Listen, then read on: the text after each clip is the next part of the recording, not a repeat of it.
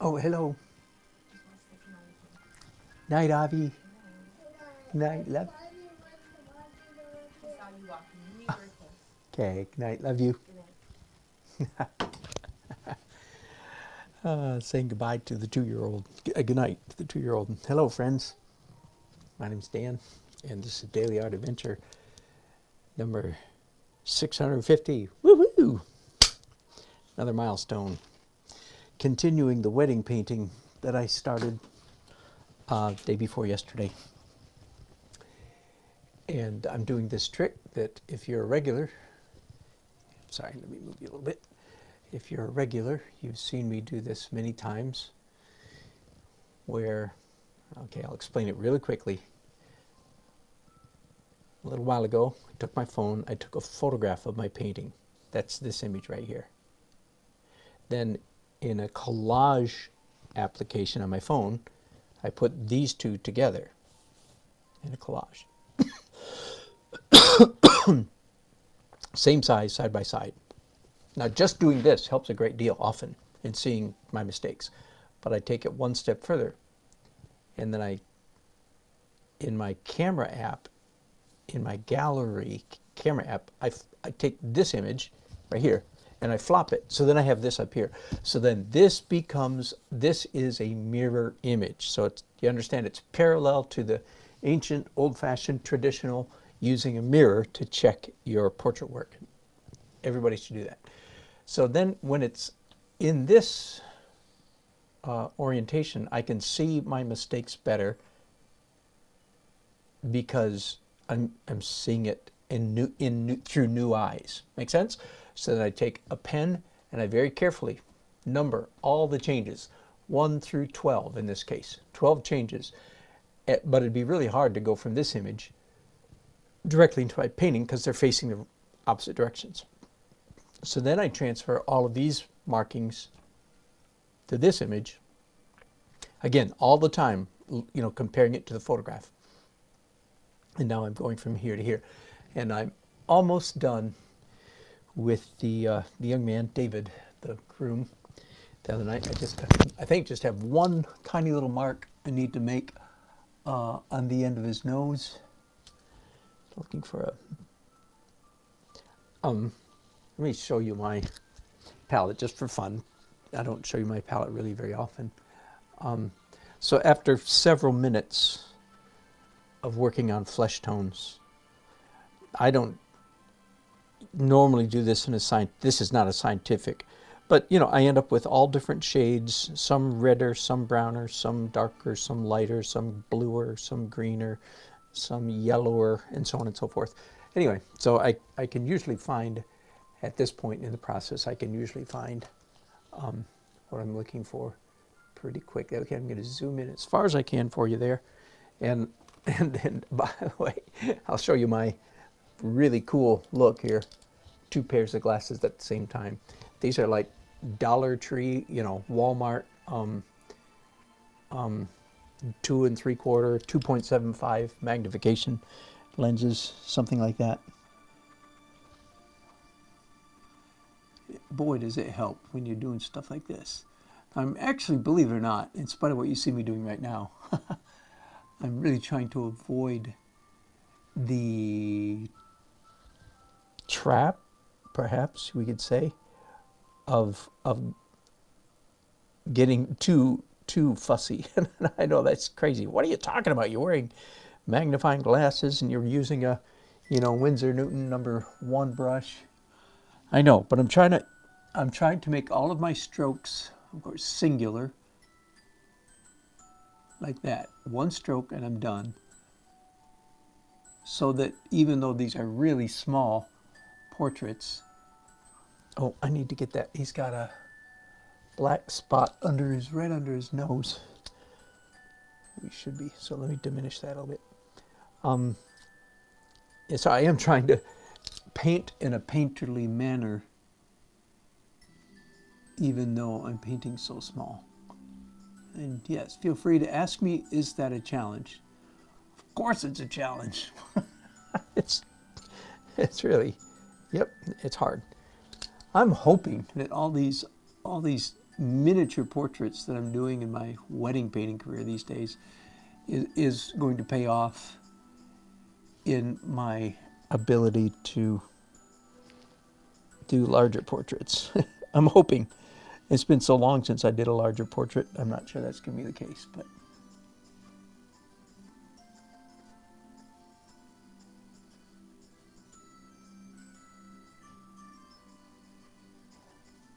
whoops, the hole in his ear is not in the right place, is it? Isn't that the way it goes with portraits? You just keep seeing one thing after another.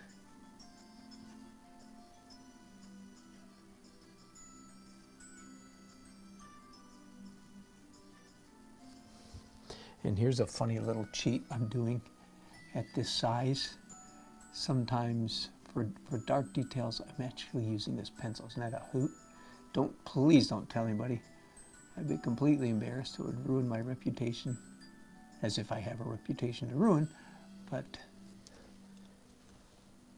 And then a little red on its earlobe.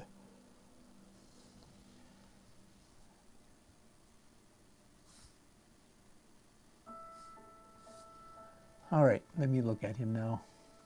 That looks pretty good, I think.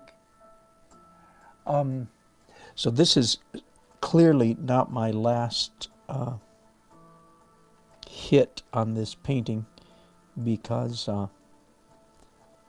all the rest of the paintings, all the rest of the canvas still needs to be finished. And I'm anxious to do a glaze over the whole thing. And of course I can't do a glaze over this face until this dries.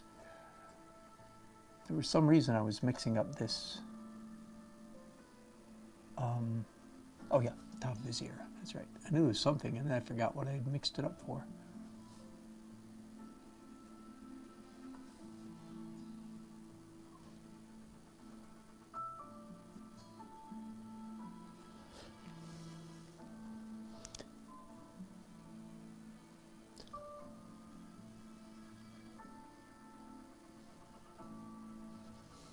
This was really kind of a special wedding for me the other night.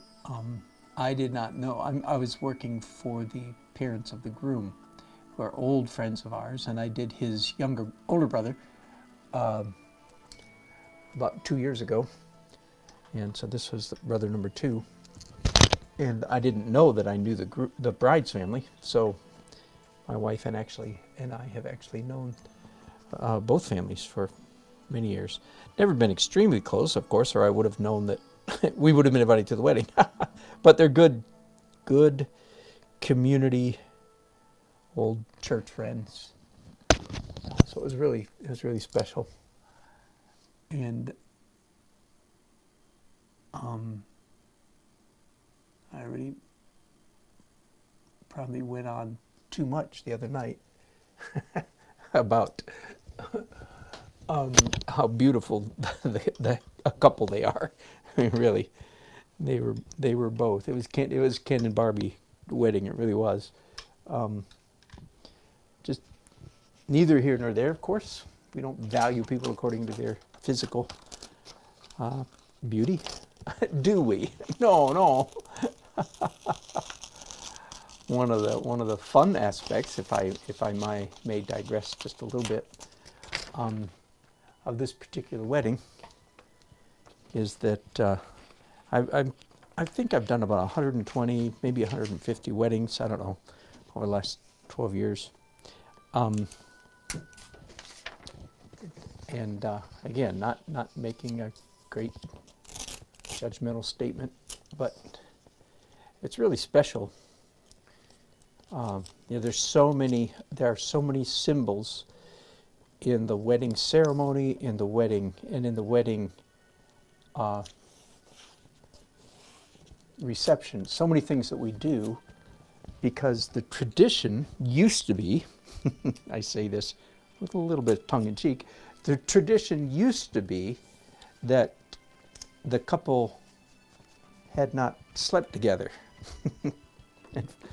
And again, at the risk of getting in trouble, out of the 120 weddings that I've done, I think there's probably about one handful of of weddings that I've done where the bride and groom are not living together.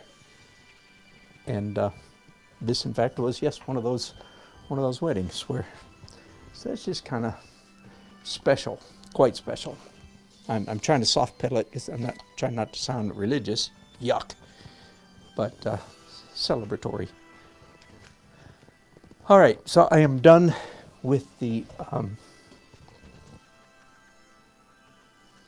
it's, for some reason my monitor, here we go, there we go. Let me see if there's anybody's left any chats yet.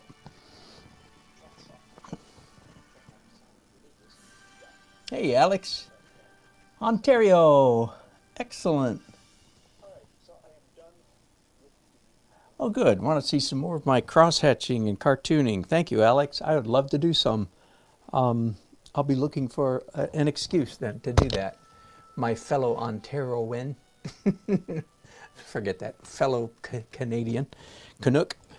I was born in Hamilton.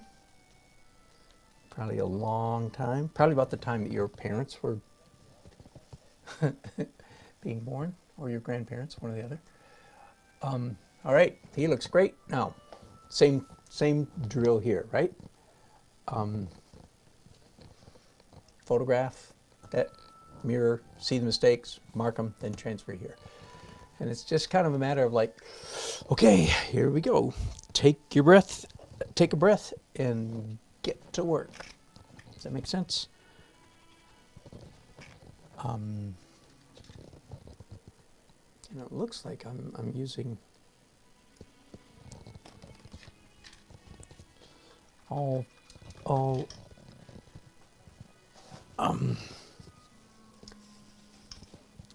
what's the word I'm looking for? Sable.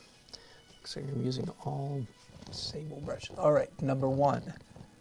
Her hairline, top of her forehead, needs to be higher.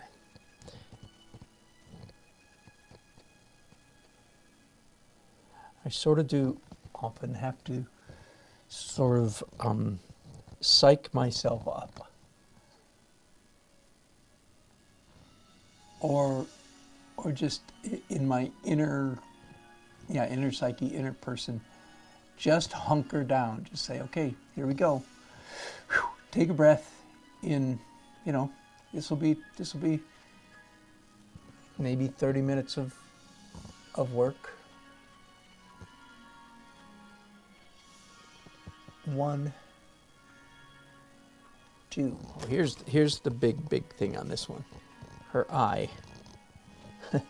I painted it twice and moved it in a correct direction both times, but I still didn't move it up far enough. In other words, my first rendering of her eye, for some reason, I had it quite a bit too low, which is unfortunate because I've rendered her eye very nicely.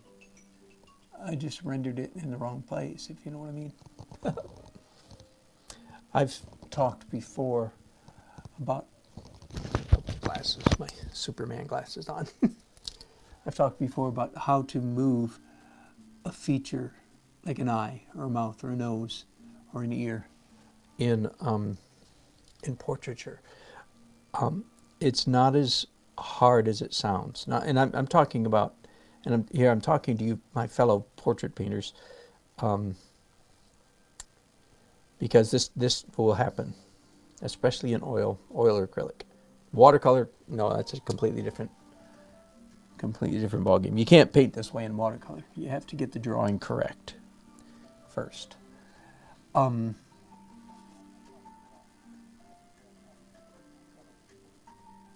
What happens, not infrequently, I'm sorry to say, in portraiture, is that 2/3, 3/4 through the process, you have a perfect, you name it, mouth, ear, eye, nose rendered.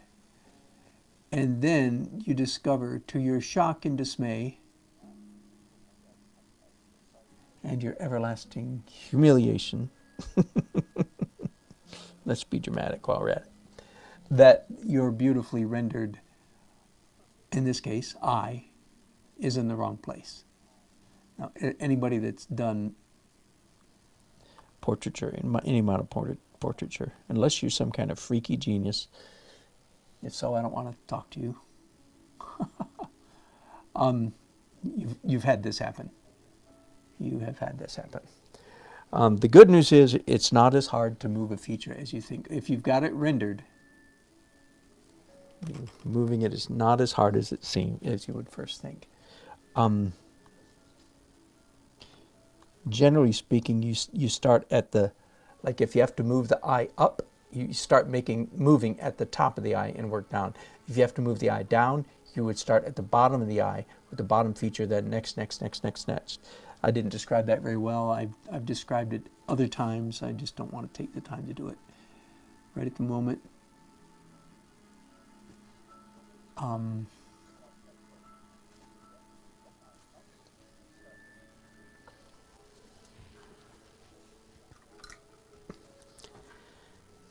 going to try to mix up a color for the white of her eye. Now here's I absolutely believe that the fact that we call the white of the eye really messes up a lot of beginner portrait painters, because we use the word white, so we're inclined to make it far too bright, too light, because it has the name white. And that's the kind of thing that only afflicts beginners. But if you're a beginner, take note. You will make that mistake unless you make it a point not to make it. So I'm mixing up probably a number 4 gray, possibly number 5. That's on a 10 scale. 1 is white, 10 is black. And very mid-tone gray. Of course, at this size, it's anybody's. You can't even see what I'm doing, hardly.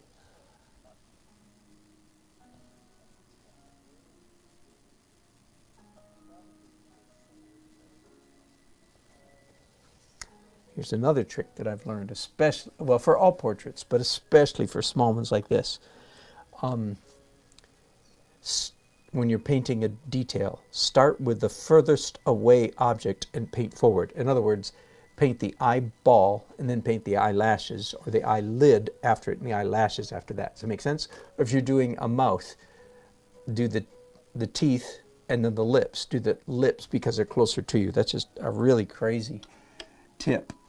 A crazy tip, but it really helps to understand that.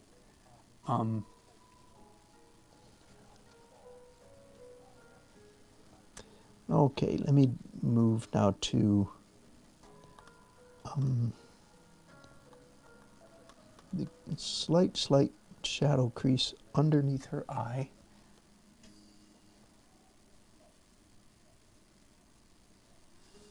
And then lots of eyeshadow above her eye.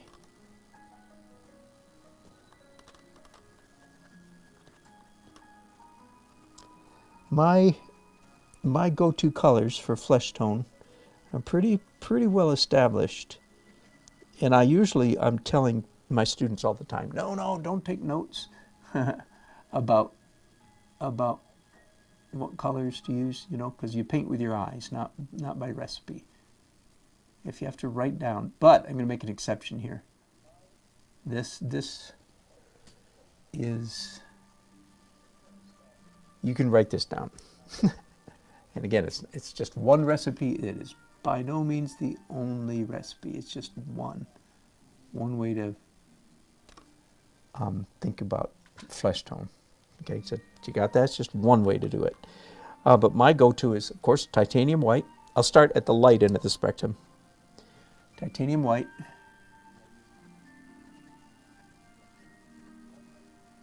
Then Naples yellow, optional, Naples yellow. You can get by without that. Because you can use yellow ochre, but one of those you have to have, either yellow ochre or Naples yellow. I usually have both on my palette, so it's no big deal.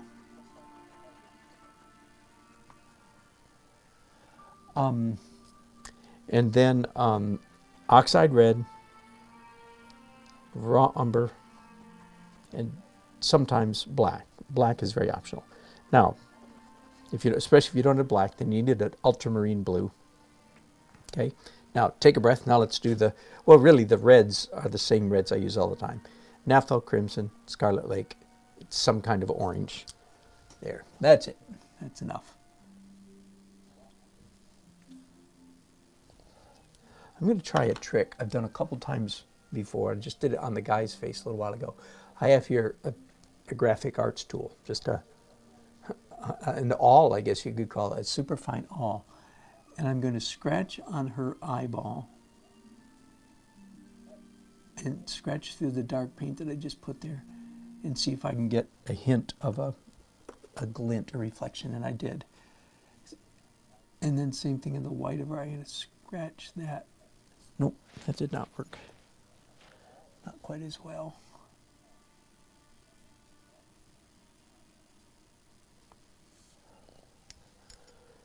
Okay, yeah, so a little trick there. I have to move the bridge of her nose up when I haven't moved her eyebrow yet either. But her nose is bothering me a lot, so I'm getting out of order here. Okay, I'll show you another tip. This is here's another one worth knowing. So I'm trying to mix up a very pale highlight, a titanium white and a Naples yellow for just warm white, because she has this lovely highlight right along the bridge of her nose. And according to my calculations, I need to move the bridge of her nose up. Now, I don't know how well you can see that,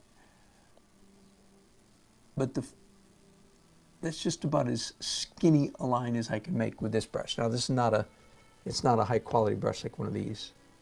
It's just a cheap one. That's right. The point is, I've made I painted the highlight first, and it's way too fat. And so here's the trick.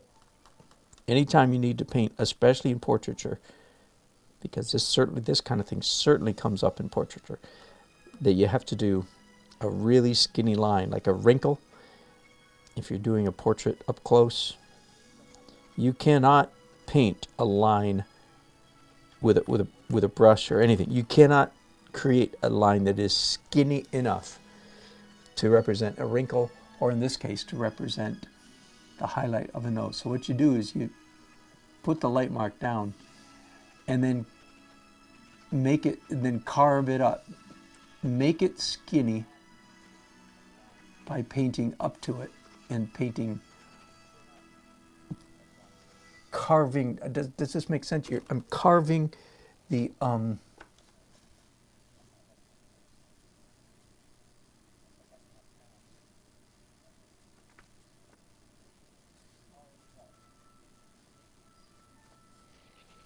like if my white line was this, magnified 100 times, my white line was this fat, then I took, here's my thumb, here's the brown paint, then I took the brown paint and covered up the white line and made it this skinny. Does that make sense? So now that white highlight is approximately the width that I'm looking for. Very, very, very fine line. Finer than you can paint.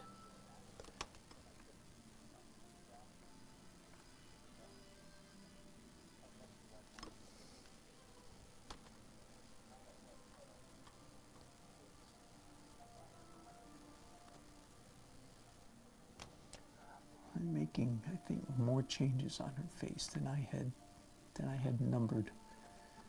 It makes me a little bit nervous.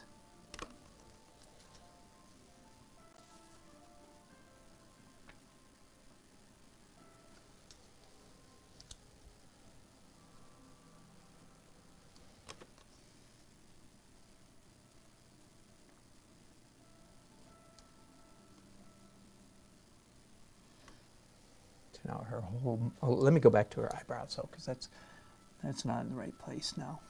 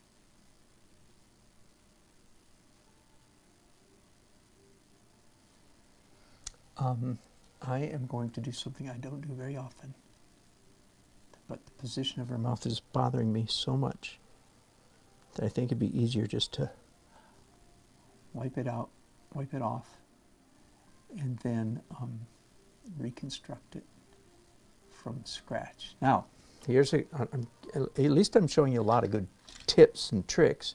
If there are any emerging portrait painters out there, I have to walk across the room to one of my desks, and I'm looking for.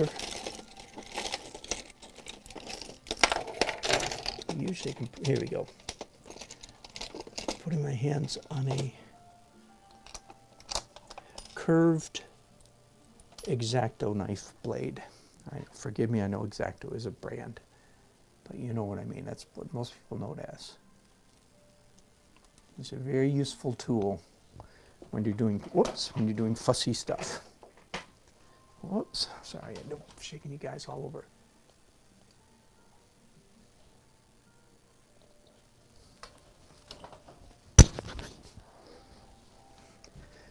I would say, do not try this with a straight X-Acto blade.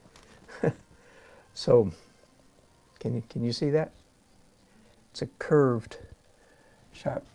When I painted this the other night, in order to render her teeth, of course, I had to put a fairly thick, little impasto, a little bit of thickness of white to get her teeth to look bright. And now that I'm moving her mouth, that little pile of paint, that little impasto does not serve me well.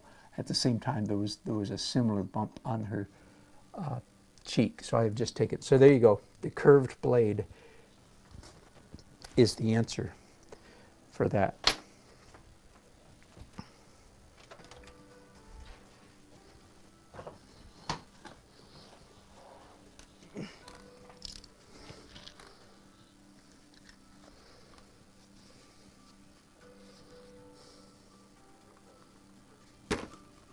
I'm just going to clean up, so to speak, applying a very thin layer of mid-tone flesh tone here to cover up most of that stuff, as I said. And I believe, yeah, her whole chin is going to come up a little bit.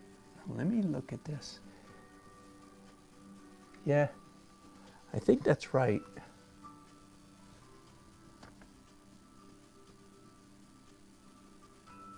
But as you can see, I'm really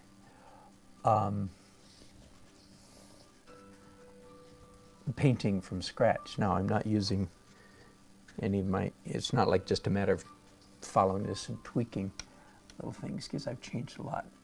And I'm actually going to, again, a little bit unconventional.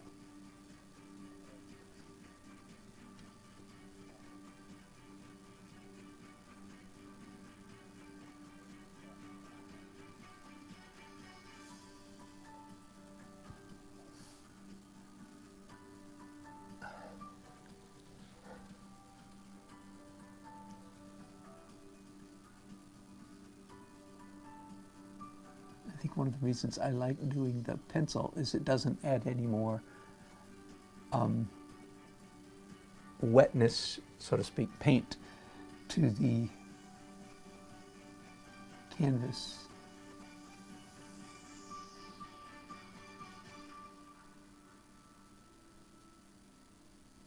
In fact, if anything, I'm scraping paint off the areas where I'm making these marks. Let me look at that.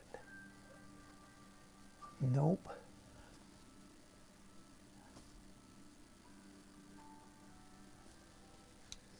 Here we go again.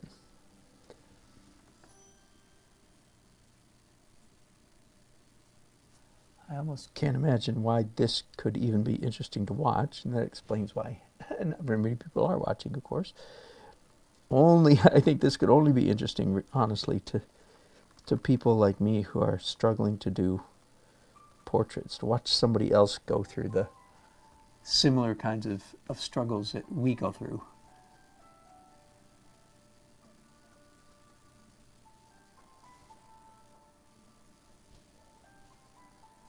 I've got light stuff on my brush right now, so let's go ahead and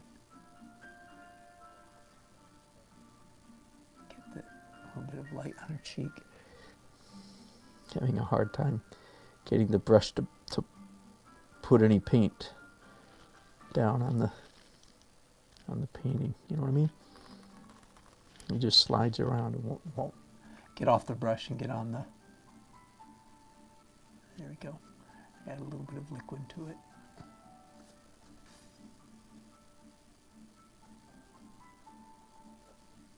I have a feeling I'm going to need to look at her whole face one more time, use in a mirror, so to speak, using the mirror trick. But for the moment, let's go ahead and do her teeth.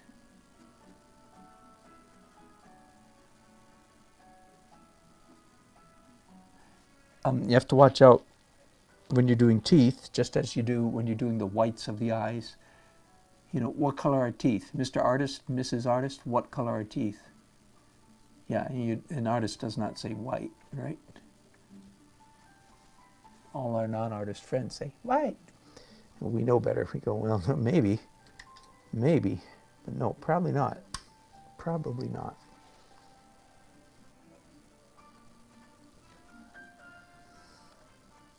Her lips are quite dark red.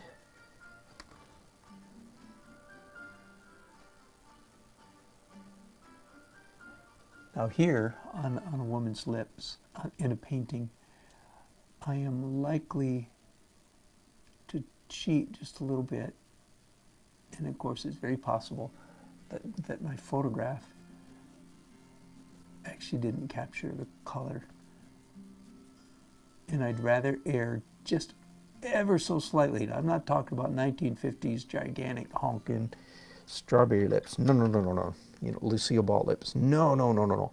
But I'd rather err just a tiny bit on the side of red than muted. So I'm mixing up here a brighter red, and just trying to figure out where the highlight would be.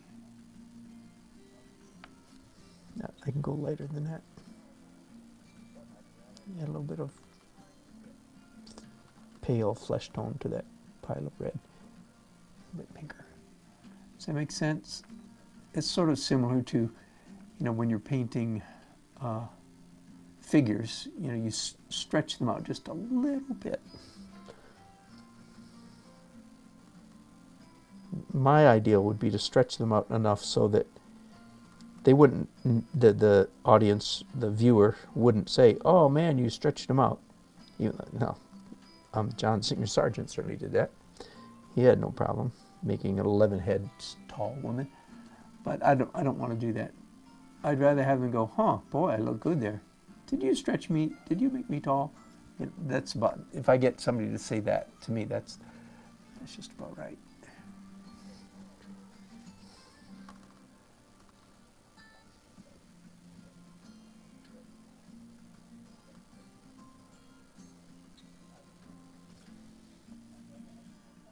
Her cheek on the far side. She had one earlier, but she lost it. In the rough and tumble of being painted, she lost. Whoops.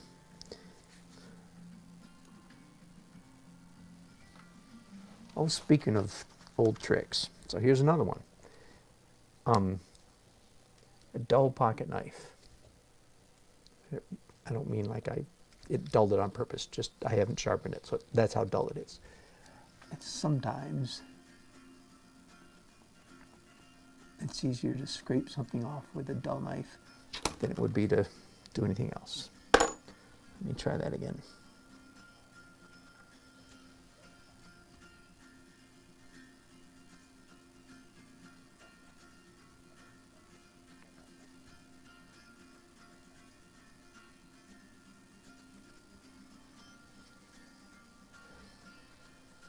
Yeah, rats.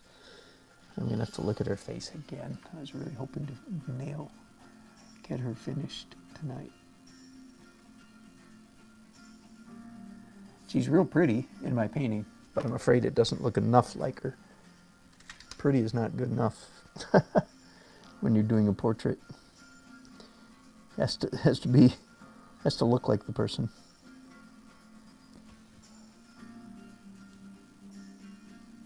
I can describe my level of skill in portraiture pretty accurately. Here it is. I'm good enough that I can capture a likeness. You can always tell who it is.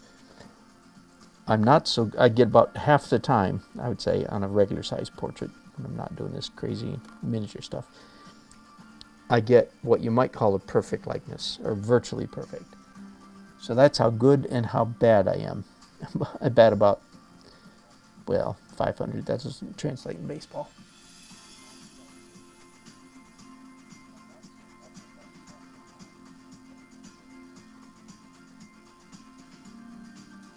You can tell who the person is, but you get the strange sensation that something's not quite right. So I'm sort of okay with that. Obviously, portraits it's not my main part of my career. It might be someday. I'm open to that possibility. I really enjoyed portraits a lot because of the challenge, simply because of the challenge.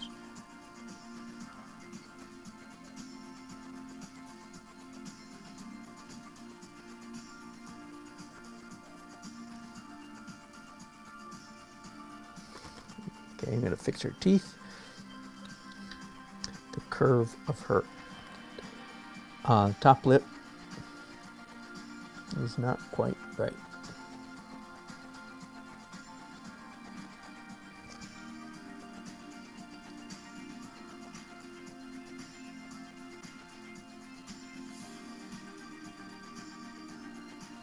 And her front tooth, very front tooth, needs to move forward, about 1/100 of an inch. Honestly. Okay, now I'm going to do a little highlight on her cheek. I mean on her chin. Whenever possible, I try to do a single stroke, as opposed to piddle and put it down and leave it is the objective anyway.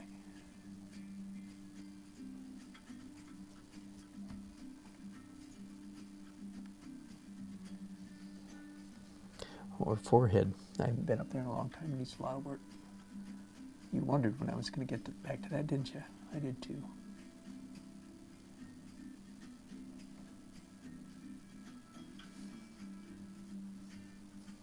Now let me check my numbers. See what 1, 2, 3, 4. Still not quite right. Her far eyebrow. There we go. 4, 5, 6, 7, 8, 9. Oh yeah, there's something wrong with her neck. Oh yeah.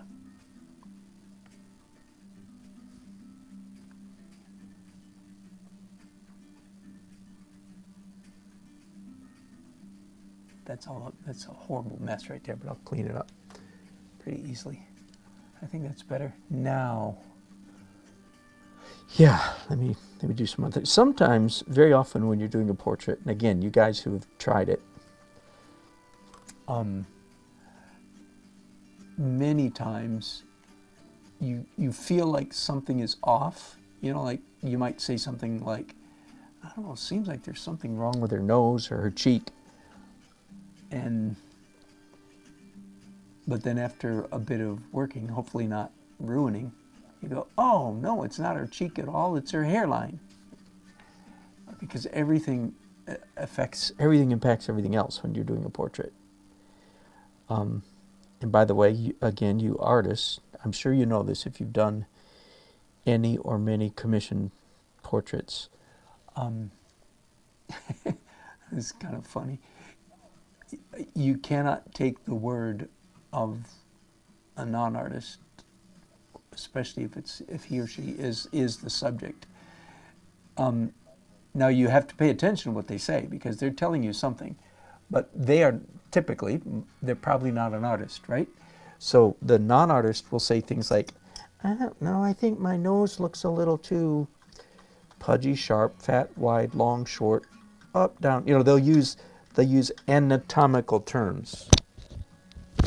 You know, like my nose, my eye, my mouth looks this or that or the other. And I would say about 95 times out of 100, what they say is not at all correct. Now you pay attention to them because they probably are pointing out some error in your painting, but you don't believe them. You don't, how do I say this? You don't take what they say at face value, like, oh, your nose is too, huh? Okay, well, let me fix that. No, because it's most likely what they're seeing is not actually what's the matter. There is something the matter. That's what I want to say. You know, if they feel like something's not right, they're probably correct, as much as we don't like to hear it. They probably are touching on something real, but they're probably not using the right language. My face looks too wide. My face looks whatever. So you have to listen to what they say, but then don't do what they say, because that's probably not the correct analysis. There is something wrong with something somewhere, but it's probably not the thing that they are saying. Does that make sense? You have to be careful then. Don't go jumping off into doing what the client says. But there is something, again, I'm just repeating myself now. As much as we hate, believe me, as much as we hate to hear it,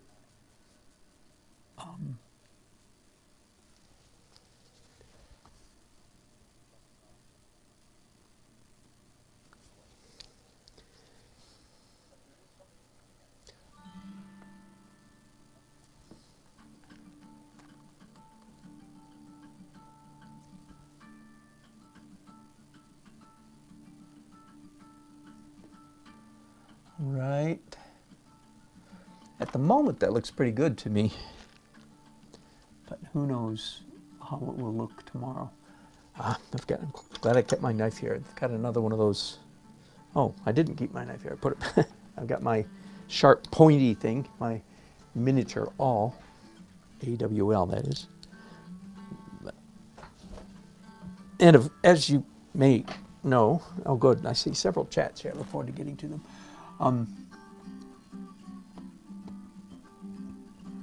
Trying to do a portrait this small on this kind of canvas is also nuts, frankly, right? I mean, the bumps in the canvas literally get in my way often. But on the other hand, if I was painting on a smoother, even smoother than this canvas, then what would happen? Then I'd be even more tempted or more inclined to get even more too fussy. I'm already too fussy. It'd be worse if I were painting on a smoother canvas. So I'm allowing the bumps of the canvas to help keep me a little bit abstract, not much. Now, an interesting thing, one more thing maybe before we go. The other night at the wedding, everybody came by and said, oh, it looks just like her. Now, first of all, you have to be careful when non-artists say that. Many times, I mean, they've never seen an artist like you or me, I'll say. They've never seen a real artist, so they don't really know. And they want to be nice, and they know that you're trying to get a likeness, so they'll say, oh, it looks just like her, and they're being nice. So watch out. Watch out for that being nice stuff. Don't, say, yeah, thanks, or whatever, thank you very much. But don't believe them, because they might just be blowing smoke. They're just trying to be nice, which is nice of them. We like people to be nice, but don't believe them. But I think what I think what actually happened is typical the other night. I was close enough that everybody could tell who it was supposed to be. But look at all the changes I've made today, you know. So how could I have been close the other night when I've made these changes? Well, I want to answer that question in a different way than you may expect. The painting, both of their faces the other night were considerably more abstract than they are right now. And there's a greater forgiveness, a greater leeway when you paint loose. You just have to get close to get credit for a likeness. Am I making sense? But the tighter you get, like I'm doing right now, the tighter, more accurate, more fastidious you paint, then the more accurately you have to paint. So there's a trade-off. If you want to get more accurate and realistic and more tight, you can, but don't forget that as you do that, your errors, so to speak, your inconsistencies are going to show up more and more clearly. Whereas if you can keep the brush strokes rougher, looser, then you can get away with more imperfections and still get credit for a likeness. And that's part of what was happening the other night. It was more loose, and it did look quite a bit like her. But of course, when I got then home. Now, normally, let me explain. I used to finish all my wedding paintings the night of the reception. Well, if the reception went like till 11:30 or 12. In the last couple of years, though, or no, in the last year, that has changed because I've gotten myself, for better or worse, into this crazy business of doing like this, a real portrait. This is nuts, doing real portraits. But don't bother me, I'm sort of enjoying it. Part of the reason I'm enjoying this is because I feel like I'm challenging, I am challenging myself.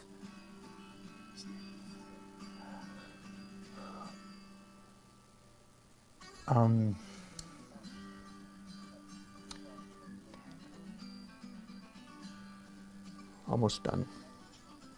At least, done with their faces for now. And then I'll end the broadcast here.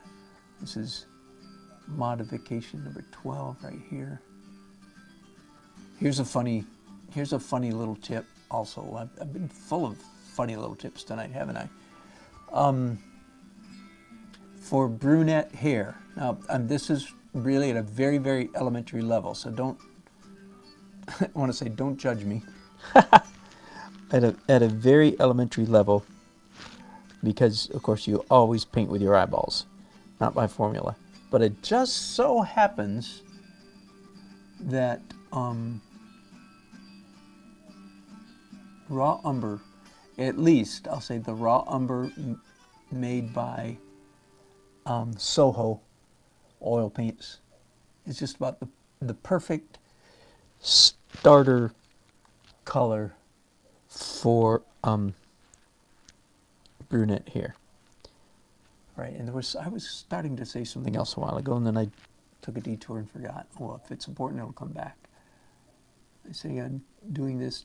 I used to finish all my portraits the night of, but I wasn't doing. I was doing more, like last week's. By the way, if you saw my wedding portrait, the last one, it's still on. By the way, I posted a bunch of stuff on my YouTube community board, finished paintings. So if you want to see any of the paintings that I've been working on the last couple months, they're all there now. All 6 of my big paintings that I've finished so far this year.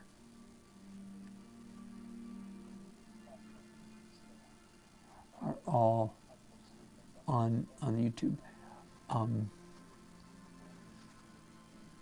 Dang, she looks pretty good. I think I'll look at her with fresh eyes tomorrow, and I might change my mind about that. But And I think he looks great. All right, little break. Here's I'm going to keep broadcasting, but let me break for what I'm going to do here. Get this out of the way. Ah. Hi, whoops. I am upstairs, by the way, in my upstairs studio.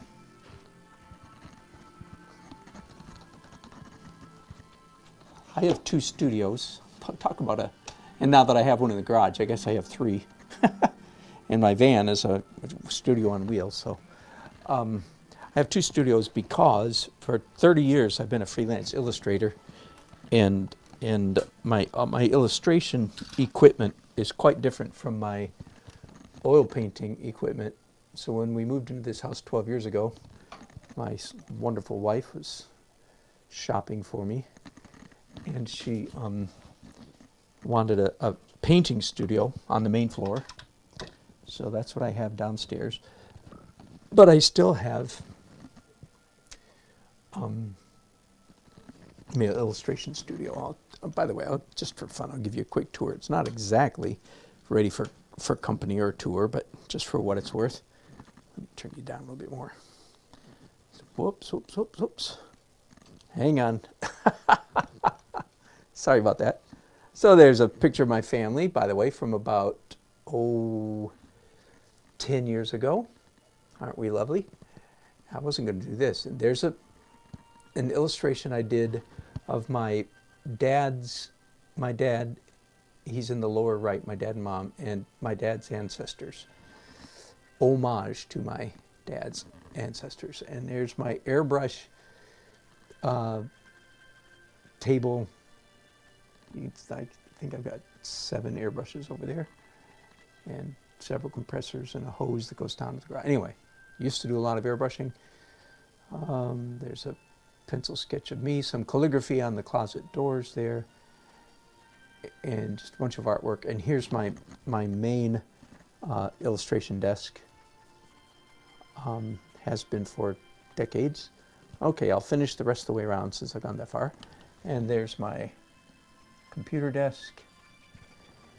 There's me. There's my nice book, one of my many bookshelves. There we go. That was free of charge.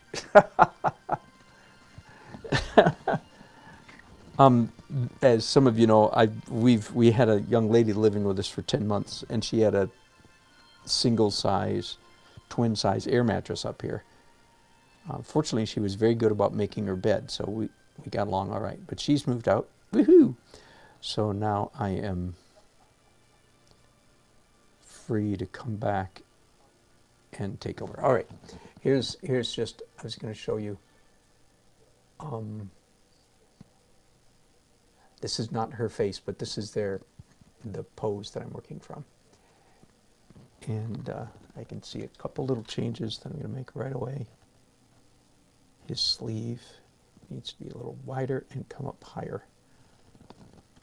So I would do this with a bigger brush, but I've got this in my hand, so I'll just go ahead and do it.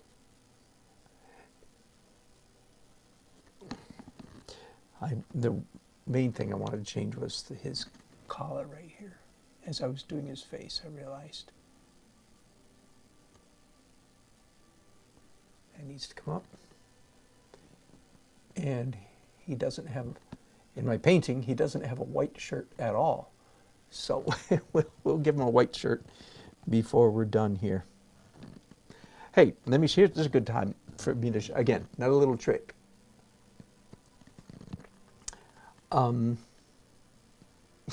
This Matt's.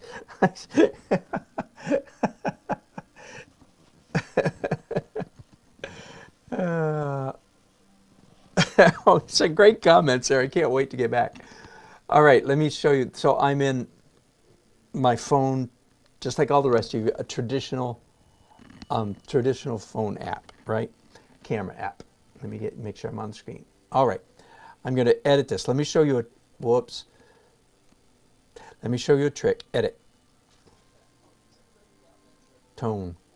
This is for painting the grooms, or anytime you have to paint a dark suit. Okay, the first thing I did is I way overexposed the image, and then I jacked up the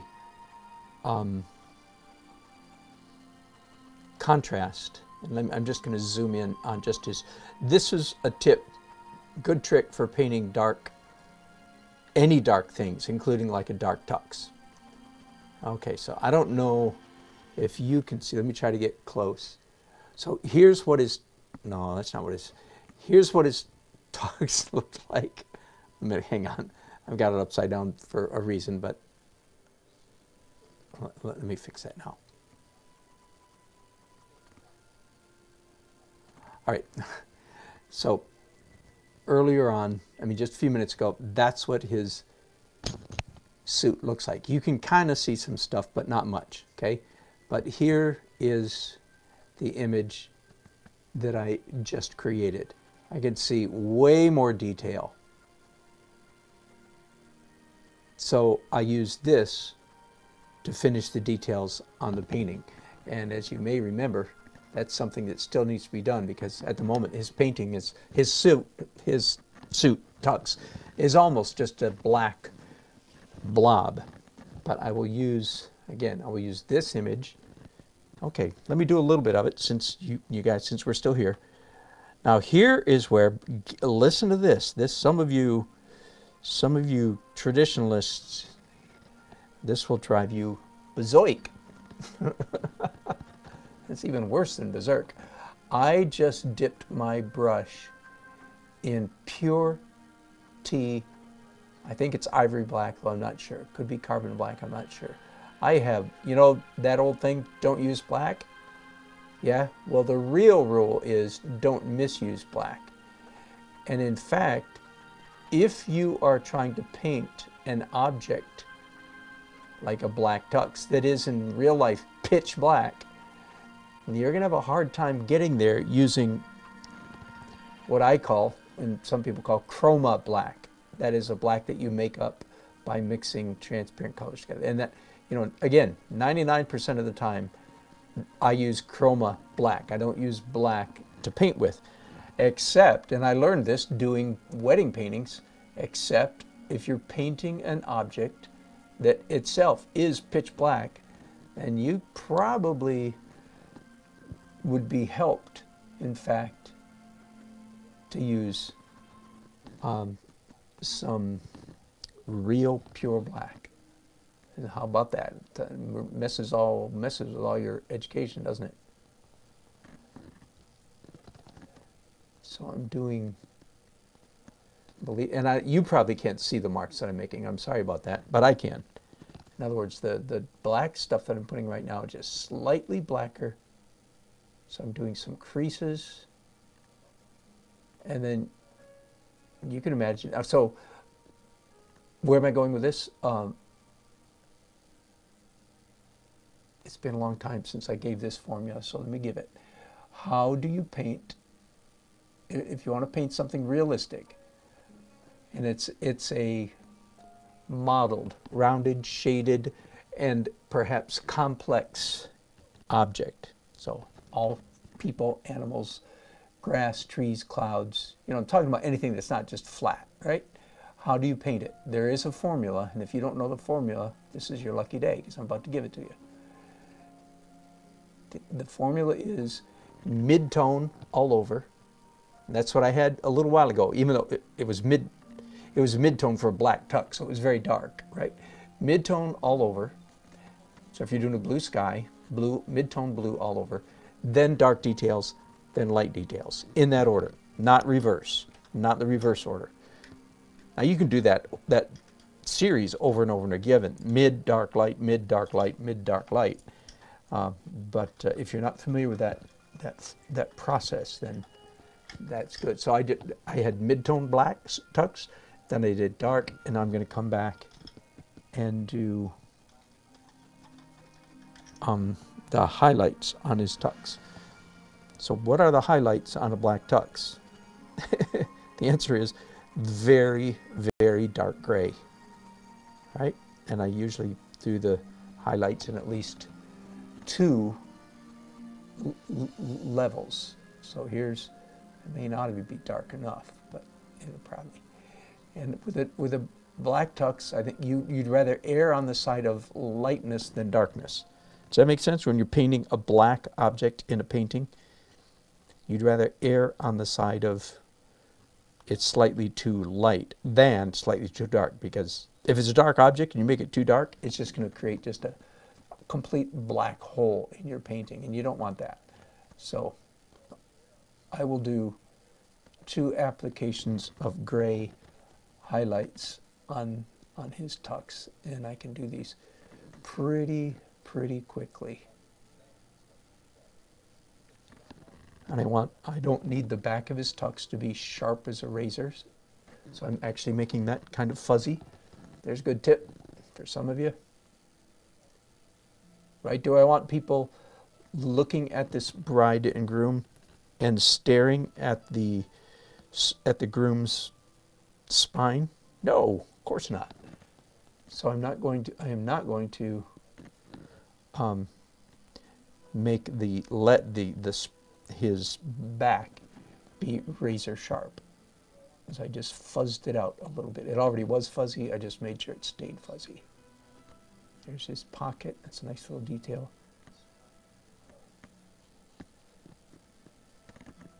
Much better, much better.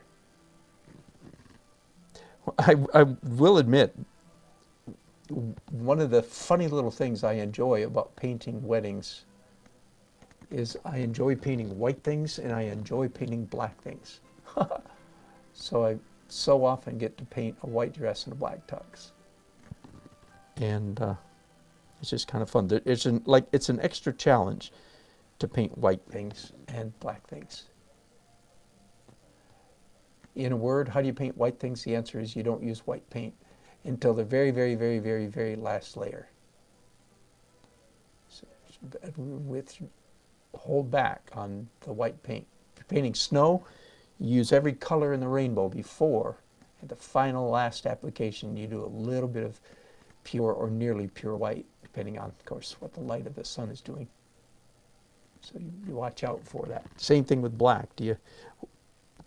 My underpainting was a mid-tone black, and it was transparent. That was indeed chroma black. A mixture of probably mostly oxide red and ultramarine blue.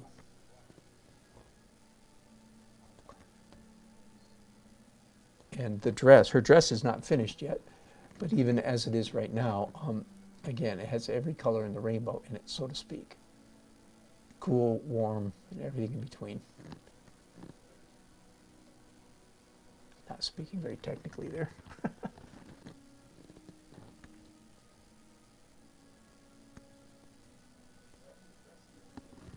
That's probably good enough on his tux. I don't know if you guys can see that. That might have been really boring, because I'm not sure that our technology can pick up that. But I believe I'm going to stop there. It's nearly 11 o'clock here. My wife is out of town for several days, so I don't have anybody to go to bed with, so I'm likely to work late.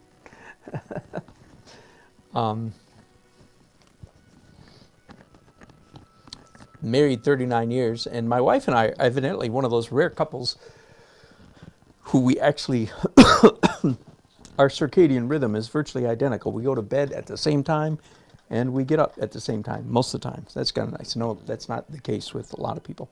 All right, some fun comments. Alex from Ontario wants more cartoons and cross-hatching. Deal. I'll look for an excuse to do that, Alex. Hi, Matt's Art Stuff. Good to have you on board. You have to sell them on a 6-foot painting so you can paint a life-size eyeball. Exact. Good point. What size wedding painting would you like? Can I interest you in the new Cosmic 6 by 6 foot wedding painting? Good idea. Matt says, scraping the paint off for a smooth, finer detail work surface. Excellent tip. Good. Thanks, Matt. Glad to hear it. I see some red in her face. Oh, that I missed. That's very possible. I will take a look at that. Monkey Trap. There's a new name. I don't know if you're still watching, but thank you for joining me. Hi there. Laughing face, good. Often, if the portrait captures the essence, people will say it looks just like him, her, even if the proportions. You're exactly right. You must be an artist. You must be maybe do portraits, Monkey Trap? Because you're exactly correct. In fact, really for wedding portraits, the most important thing is their stance, their body position, and I'm quite happy. I did this one, by the way, without any grid or anything. I just drew this one, so I'm kind of a little bit of like, woohoo! Maybe I'm getting better. Look, Ma, no hands. You found a cool studio. It is. I'm immensely thankful for my studio. The closest I ever get to a church service is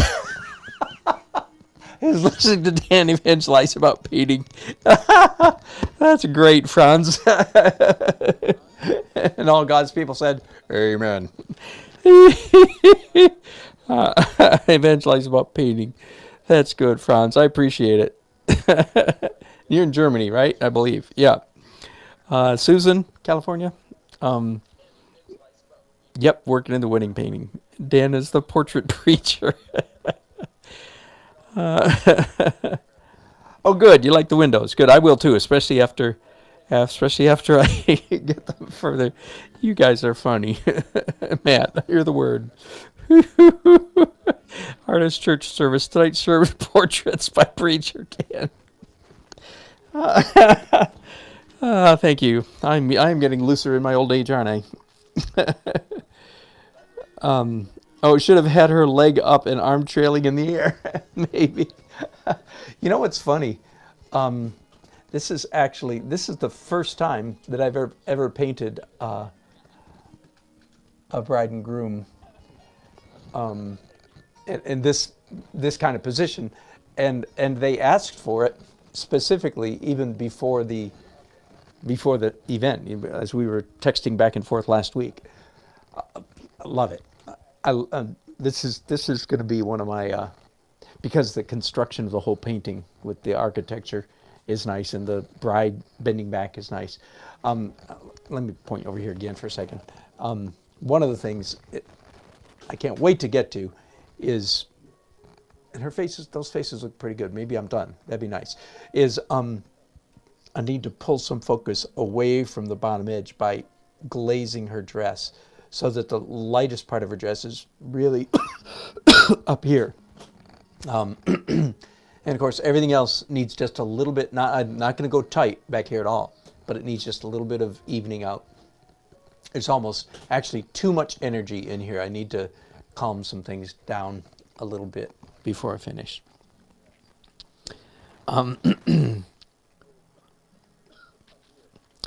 Matt says, I saw an old Dan Nelson album, All Good Gifts, on eBay for $2.99. Is this the same Dan Nelson?